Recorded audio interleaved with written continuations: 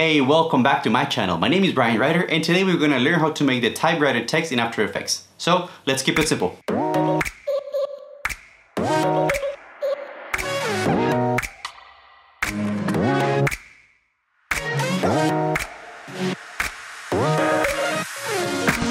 Step number 1, open After Effects. Step number 2, create a new composition and then just select your settings in here.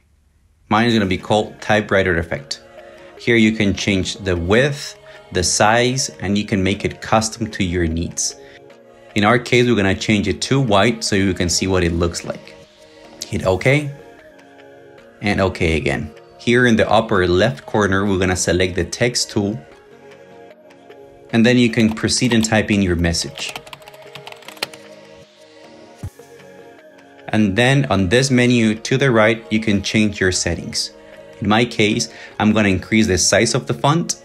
I'm going to capitalize everything, and I'm going to make it bold. And I'm going to change the spacing in between the lines in here. In my case, I am using the American typewriter just for the sake of this example, where you can change the fonts, you can change the colors, you can change everything and customize everything you need. Then the next step is to go to your layer, click on this arrow, and it will drop down a menu. Go to the Animate menu or the Animation menu on the text and select Character Offset. In the Animator 1, select Property and then click on Opacity. The next step is to change your opacity to 0%. Click on this arrow here on the Range Selector 1. Then we're going to create two keyframes, one at the beginning and one at the end. The first one is going to be 0. Now go to the end and change the value to 100%. Here are your keyframes. The final step is to open up the Advanced menu and change the smoothness to 0%.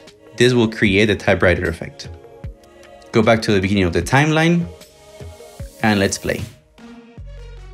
This is it.